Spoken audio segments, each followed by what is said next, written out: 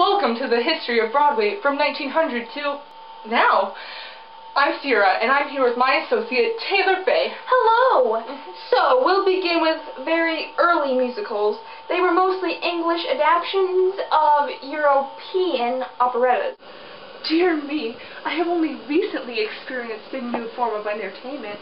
I was at the theater yesterday, May 12th, 1901, when I saw a sensational operetta. It is called The Fortune Teller. I only saw it the week before last. It was quite magnificent, if you ask me. Well, I didn't. It's nice to see new show styles come into New York City. It was so dreary before then. And a decade after that, Broadway went through another change. Yes, it did. During this time, there were a lot of celebrated composers. Among them were P.G. Wodehouse and Guy Bolton. World War I also had its influence on Broadway. Yes, it did. Goodness, this war is so terrible. My husband and I went to the theater the other day. It was such an uplifting experience for us both. It's nice to have a way to have some lighthearted fun. With the coming of the 20s and the sound in cinema, Broadway theaters had to find new ways to attract more patrons. They abandoned heavy plot lines and switched to more flashy vaudeville-style shows with big dance routines and more upbeat music. The Great Depression had an influence on audiences across the country.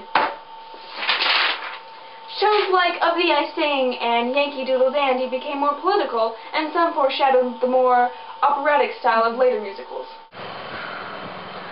I've saved for months and months to go to this musical. We could go see a live performance, or we could go see a show at the cinema. It seems to me as though cinemas are taking over. True.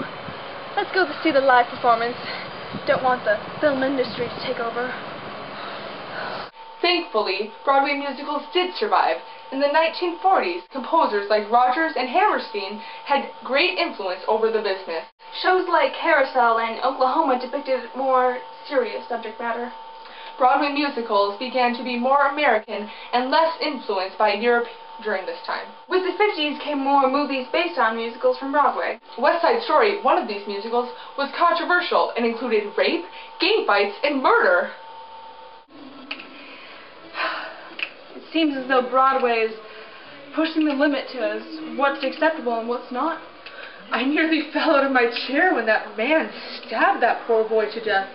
Times are changing in Broadway. I love this song. It's great.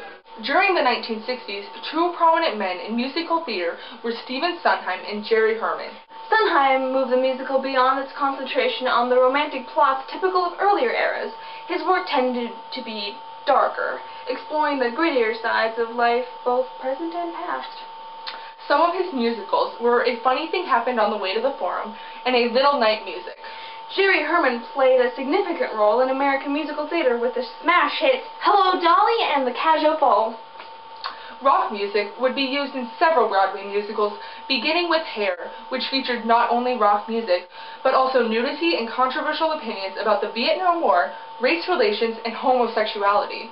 Rock musicals flourished in the 1970s with Jesus Christ Superstar, Godspell, The Rocky Horror Picture Show, and Two Gentlemen of Verona. Other Broadway shows had no dialogue or were otherwise reminiscent of opera, with dramatic, emotional themes. These sometimes started as concept albums and were referred to as rock operas. Shows like Dreamgirls and The Wiz brought a significant African-American influence to Broadway.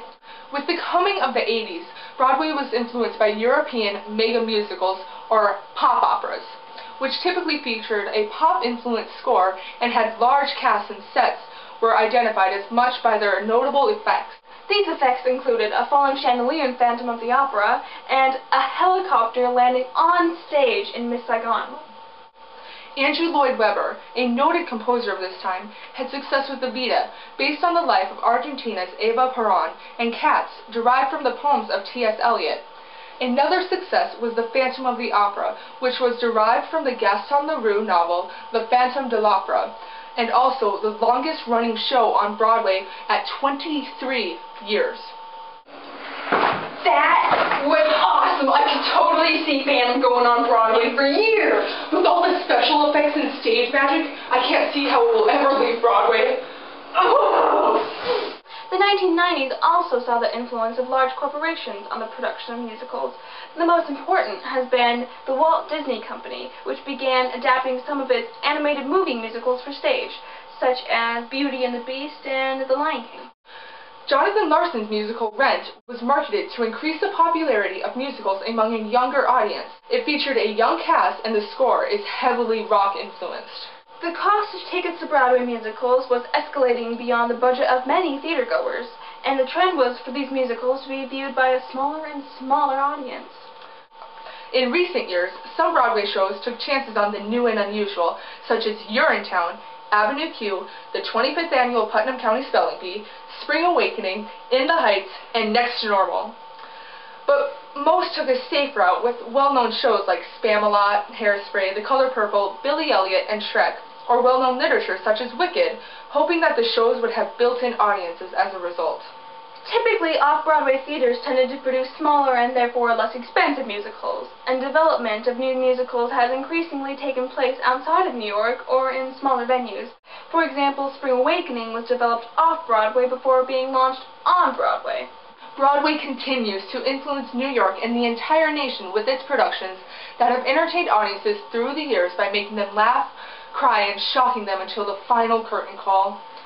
Thank you for tuning into Taylor Faye and Ciara Park's Untitled Broadway Musical Theater History Project. Join us next time for part 2 of Taylor Faye and Ciara Park's Untitled Broadway Musical History Theater Project, the Tony Awards. Good day. So long.